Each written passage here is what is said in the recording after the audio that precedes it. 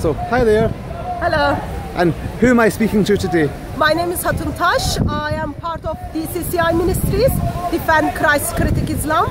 One of the things we do is we come to Speakers Corner week after week, mainly to engage with Islamic Dawah team by defending Christ, also critiquing ideology of Islam. And today, what will you be speaking about? Today we talked about the stoning verses of the adulteries. In Muslim countries, it is something practiced, yet something happened in 7th century.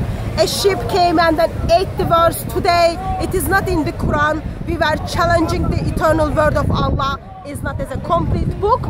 Also, we are talking about the Hajj, why people go to Hajj. Approximate 2 million people are in Hajj for 10 days, and one of the practice they will be doing is kissing the black stone. It is, in a sense, committing shirk, yet 2 million people are following that because Muhammad did something. So we are questioning the shirk in Islam, and also we are questioning why to kiss the black stone in Mecca. Okay, you're one of the more famous people of Speaker's Corner. You're famous for your 32 versions of the Quran, yeah? Have you ever experienced violence? I wouldn't say I am famous, but I am regular at Speaker's Corner. I am here week after week. Yes, one of the research I have done was to look at the claim that Quran is all over the world, is one and only. I put together 32 different Arabic Qurans with thousands of textual variations. As you can understand, that didn't go very well. Yes, there were the times that we had harassments, we get death threats, or we get violence has been practiced, but it does happen, so that's normal. You know the Battle of Yamama?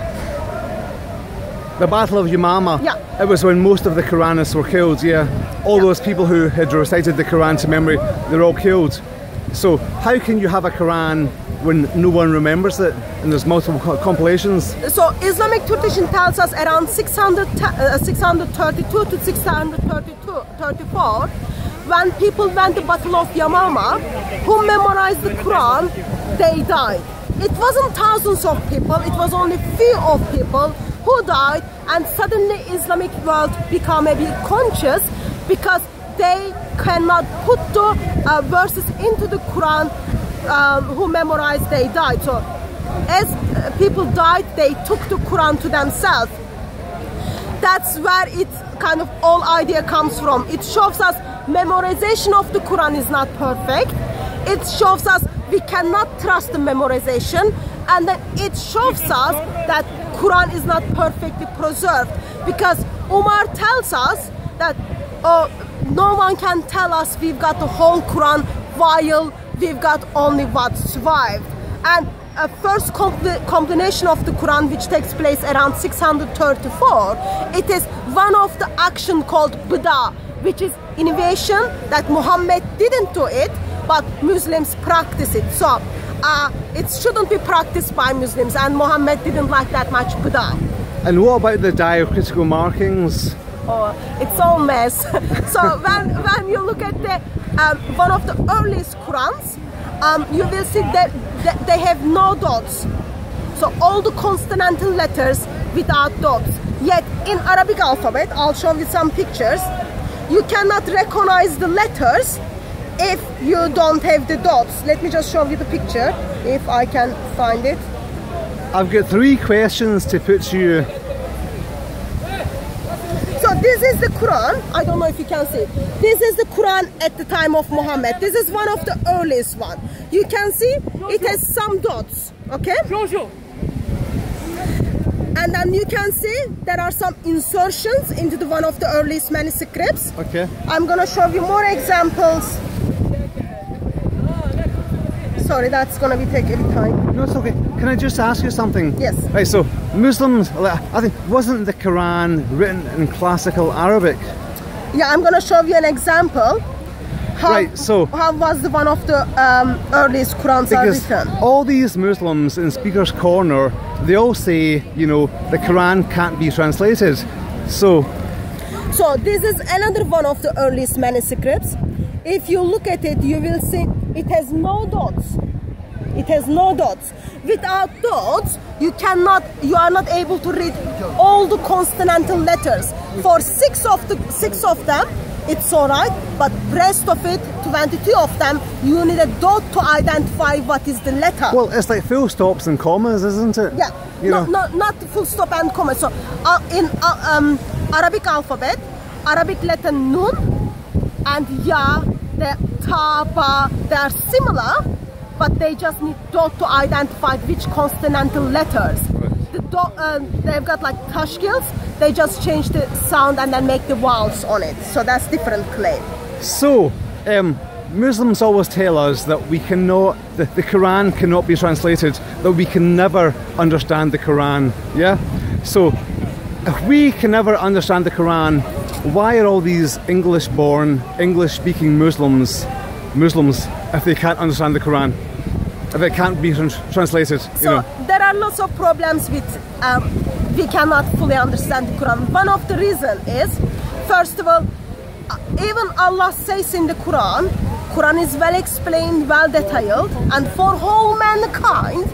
If I cannot understand the Quran, the language I speak, then I am afraid I know two languages. I'm Turkish, I can speak English and Turkish, yet Allah is not able to communicate with me. Yeah. It says something about the character and attributes of Allah. And I am much better qualified than Allah. How can these imams communicate to, if I wanted to convert to Islam as an English-speaking person, how could an imam possibly communicate the Quran to me since it's so untranslatable? So, first of all, if you want to convert to Islam, please don't do that. I won't. Because the moment you decided to give up Islam, you have to give up your head. I'm a Christian. So, don't convert to Islam. It is very dangerous ideology. But if you convert to Islam, one of the things Allah is asking you to do it, you need to say the Islamic creed in Arabic with the language you don't understand. And 85% of the Muslim world cannot read and understand the Arabic. It is all about you memorize it and you recite it well, and that is not very helpful. Do you think when you think about your eternity? Do you think Muhammad actually split the moon in two? Muhammad made lots of miracles. One of the good things he did was feeding the cat. Sadly, no, he didn't split the moon. I mean, it is in the Quran. There is lots of in-house debates, but according to Hadith, when he split the moon, one side went to east, other side went to west. But there is nothing anyone tells us, because we didn't have the moon fully. We had the water come high, like we don't have any, gravity has not been affected by it. In somehow 1.84 billion Muslim thinks Muhammad did that. I mean, even the kind of the Altic shift, the tides, the impact of the moon splitting alone would devastate the earth. Yeah, and I spoke to a Muslim last week, and she said to me, well, Allah can control that. Oh, well, if Allah can control that Muhammad split the moon and Allah can control the gravity, don't you think that Allah should be capable to communicate with mankind, his world, the language people can understand, and even to protect his world from the ship? Allah should do that, but he didn't do that. So thank you so much for your time. It was amazing to meet you. That's fine. Thank you, sir.